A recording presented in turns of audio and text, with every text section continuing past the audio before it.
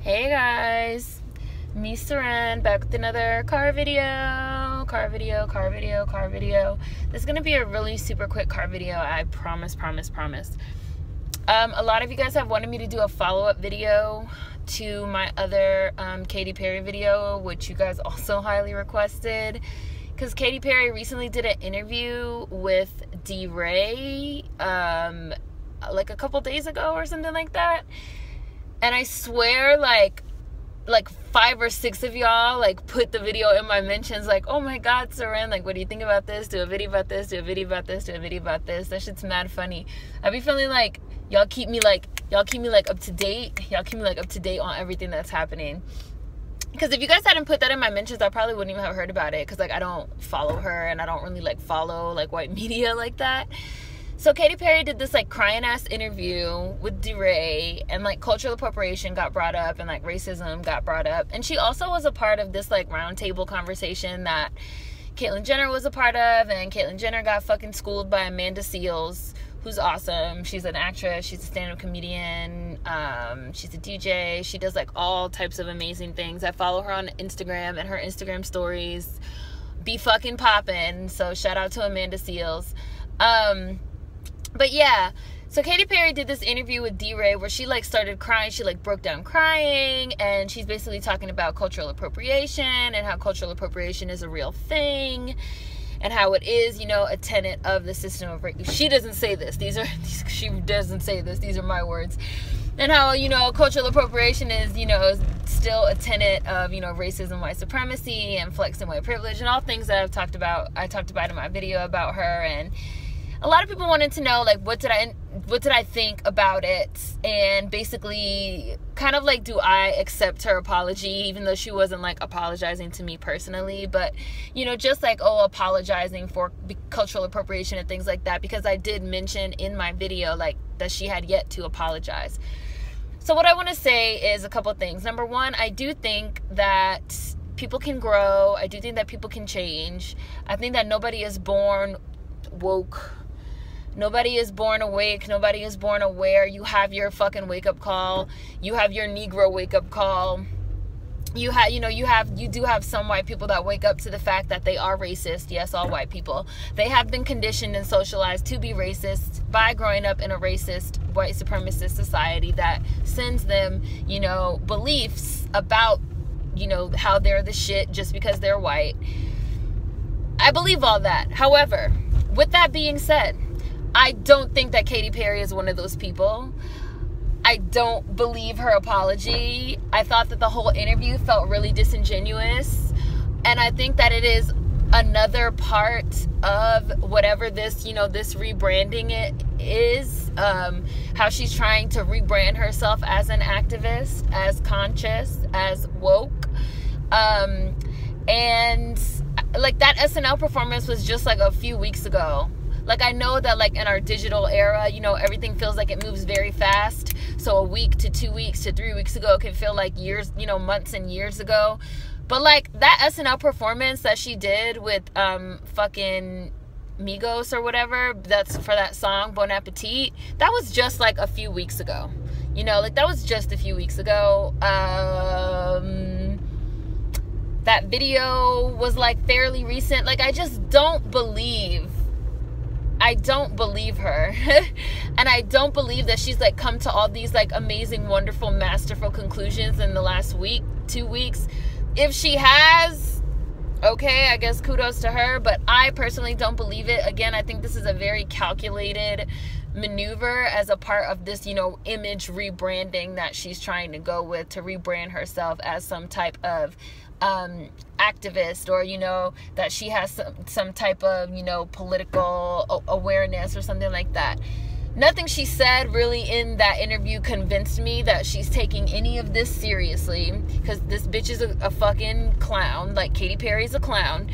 So nothing that she said in that interview has convinced me that she's taken any of this seriously, that she's even taken her own words seriously. Like, again, I think it's just like a very calculated, you know, maneuver, a PR maneuver.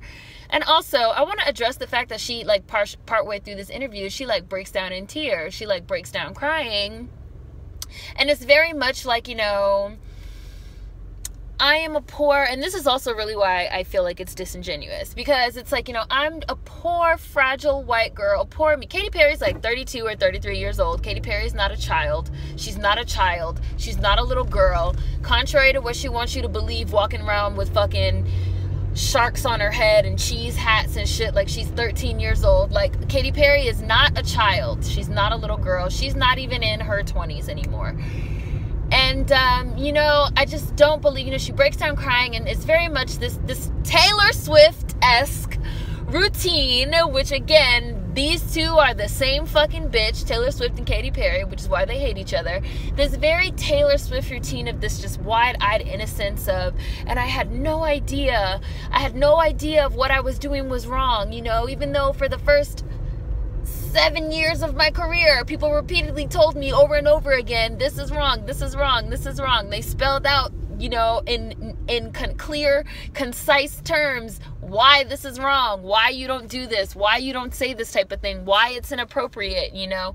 But she's putting on this, again, this wide-eyed, teary-eyed fucking routine of, I didn't know, and I had no idea, and I'm learning, and everyone please be gentle with me, and don't be harsh with me, and don't yell at me, because it's just really not my fault, and just none of this is my fault, and I'm just really trying to learn. Can you just all stop yelling at me? It was like very like that was like the tone of the whole interview. And then again, like, and she starts with these crocodile tears, and it's just like, listen, you're not a child, you're not a little girl, you're not this fragile, innocent white woman, which I've done videos on before, on how white women, they do this fucking thing, they play this fragile flower, this game, like, of, you know, I'm this fragile, innocent child, and I need to be protected, and protect me and shield me, and, you know, and it's white fragility.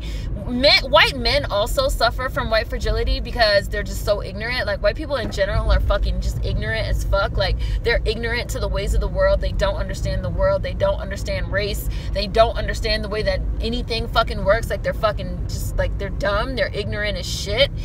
And that causes them to develop this fragility where they can't even, like, talk about race, talk about racism, talk about all these isms, talk about the way that these things intersect without crying or getting upset or getting angry. And, like, white men are also guilty of this as well. But, and I've talked about white fragility in other videos. Robin DiAngelo, who is a white writer, wrote a really excellent paper on it that I reference a lot, that everyone should read because it's quite good. But it's just like, white men do it as well, but white women really, really, really do it. Like, they really have this shit down to a science of just like, I am this fragile flower, you know, I am this innocent, pure being. I am the pinnacle of femininity, and I need to be protected at all costs. And, you know, and this has really been this idea of, like, the fragile white woman that, you know, needs to be protected, and her innocence and her purity and her femininity and all these things need to be protected, has been one of the foundations, one of the tenets of white supremacy since day one, right? Dylan Roof, when he went and he massacred those people in Charleston, he had a whole manifesto, part of which was, you know, they're raping our women, and they're taking over, and they've got to go, you know? Emmett Till, oh, you know, you whistled at a white woman, you were improper towards a white woman, because again, white women have historically, even while claiming to fight against the patriarchy and claiming to be for feminism, so often you have white women like Katy Perry in this video, that even ones that claim to be feminist and empowered and all this shit, the first thing they do is they backslide into this, I'm a fragile, feminine, you know, innocent little flower, I'm this pure, innocent, you know, being of white light as this white woman, and I need to be protected, and I need to be shielded, and don't yell at me, and don't get harsh with me, and why is everyone so mad at me? And, you know, and I had people that sat me down, and they gave me this, you know, this nice conversation about why what I was doing was wrong. And it's like, but nobody has to hold your hand. Nobody has to hold anybody's hand and walk them through you're a fucking racist, and here's why. Nobody has to use nice words with you. Nobody has to not yell at you, not curse at you, not lose it on you. Nobody has to. Nobody's required. And again, and nobody does that for us. Nobody does that for black people. No, you know, we have to pick up. We have to pick up on this shit, because the world that we live in, the version of America that we live in, the version of the whole world that we live in, if we don't pick up on this shit quick, we are dead. We are dead. Literally, that's not an exaggeration. We do not have the luxury. We do not have the privilege. Again, we're talking about the flexing of privilege, the flexing of white privilege. Asking for somebody to hold your hand and walk you through why you're a racist? You want a black person especially to hold your hand and walk you through why you are a racist? It's absurd. It's ridiculous. And it's privilege. It's privilege. It's just another way that privilege works. The way that white privilege works. The way that she's flexing her white privilege. Please hold my hand and walk me through this and be nice to me and don't yell at me. And if you do yell at me, I'm going to start crying with these crocodile tears, because a white woman knows her fucking best asset that she has are those white girl tears, that everybody is supposed to just drop everything because a white girl is crying, you know. And again, that even goes back to this idea of like that white people feel like white lives matter more.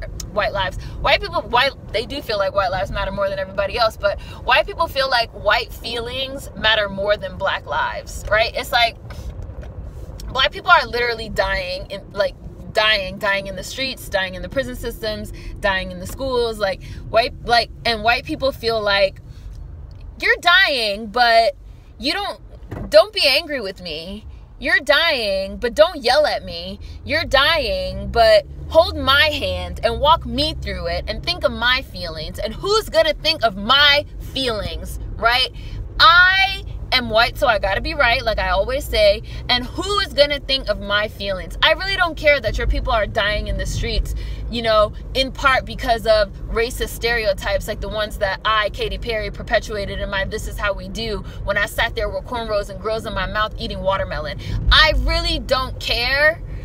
But I need you, black person, as your people fucking die in the street and as they suffer from health and wealth disparities, I need you to think of me and my feelings and hold my hand and walk me through this. And that is just still more white privilege. And your Google ain't broke. Like I always say, your Google ain't broke. Google is free and available for everybody. Your friend shouldn't even have to sit you down and fucking hold your hand and walk you through why what you did was racist. And I also think there's an element, because someone was also saying like, I don't understand what the big deal is, because how do people learn if they don't ask why or something like that? And I'm a strong advocate, like I'm a strong proponent of asking questions, ask why for everything. However, don't expect anybody to not take a certain tone. You can ask why all day, but don't expect anybody to answer you. Don't expect anybody to give you an answer. Don't expect anybody to take time out of their day to fucking walk you through it. If somebody does take time out of their day to walk you through it, don't get mad about the tone that they're using with you, if they're angry at you, if they're cursing at you, because you are not entitled. No one is entitled, and there's so much free knowledge out there that if you really cared, you could look it up yourself. You could read about it yourself. You could Google it yourself. Just people have so many, and white people have so many expectations and this, again, this entitlement, and especially, and it's all white people, but especially white women, of just this, you know, and hold my hand and walk me through it. And people are so mean, and now I'm gonna cry. Right? And now I'm gonna cry about it. So I really wasn't feeling her interview at all. I wasn't feeling the shit that she was saying at all. I didn't think it was legit. I didn't think it was genuine. I thought, again, that it was part of this whole, you know, very concerted effort to rebrand her and to rebrand her image. And as soon as she started crying, it was just like, why the fuck are you crying? What are you crying about? White people get so upset about being called racist and all this shit. Like, why are you crying? You're white. You're not in any type of danger. People calling you racist is not physically harming you or endangering you in any way. No one is enacting any type of violence against you. So why are you crying? You're sitting here talking to DeRay about racism against black people, you know, about systemic racism, about oppression, of which you have been an active participant in for the entirety of your career. and you're crying?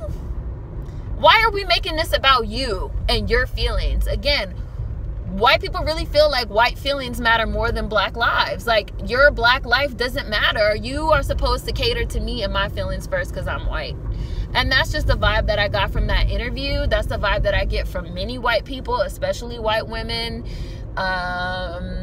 And just like I already said, how to be a white ally, motherfucking don't. Like, you either got to get with it or get ran over, and nobody has to walk you through shit or care about your fucking white feelings. Like, none of us have to care. So that's how I feel about that. For anybody that wanted to follow up to my Katy Perry video, so yeah, of course, there will be some links in the description box. I'm really not gonna link to her stupid ass interview, but I'm gonna put a link to White Fragility by Robin DiAngelo in the description box if you haven't seen it, along with some other really good links. So check those out. Of course, let me know what you guys think in the comments. Food for thought as always. See you guys next time. Peace.